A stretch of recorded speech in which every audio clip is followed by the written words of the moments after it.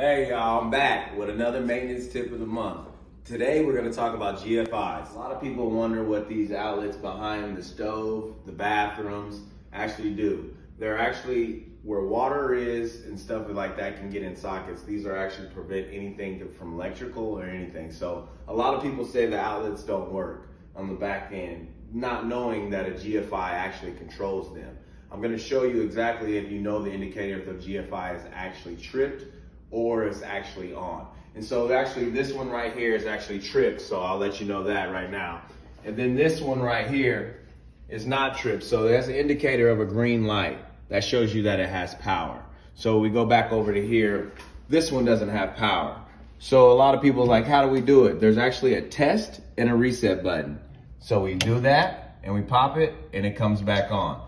So a lot of people want to know, those are in your bathrooms too, so a lot of women use curling irons and stuff like that, and it does set it off sometimes. So all you gotta do is unplug it, but make sure you're unplugging this before you reset the GFI. So today, that's what it's about, and we're gonna get onto these breakers. I'll show you that in a second.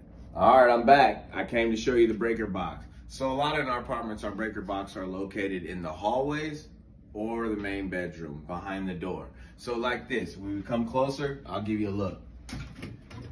So an indicator with the breakers are usually tripped. These right here are all good. But when they trip, they're actually all the way back and you'll see a red mark. But this right here tells you exactly where it is. So the ones we were looking at were kitchen, bathroom has GFIs. So usually you check those breakers if you're not getting any power. But if you are and everything is working correctly, let us know and we can come help you. All right.